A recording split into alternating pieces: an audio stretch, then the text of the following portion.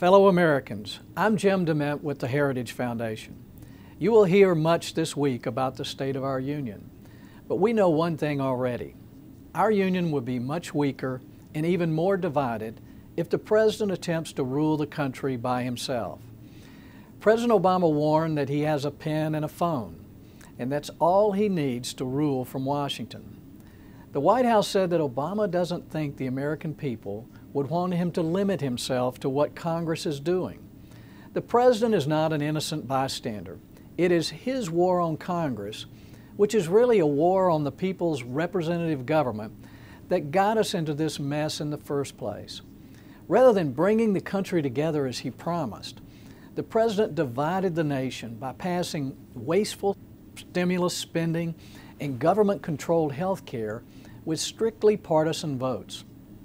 The President got his way and helped his special interest supporters, but Americans got stuck with the bill as our economy stagnated and as our health care system became more expensive and complicated. This President has acted like the playground bully who, when he can't have everything he wants, he decides to take his ball and go home. This is not the way our government is supposed to work.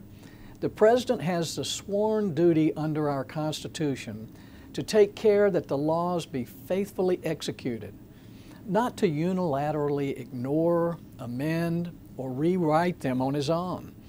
President Obama and his apologists insist that ruling through executive action is the only option because we live in an exceptionally partisan age.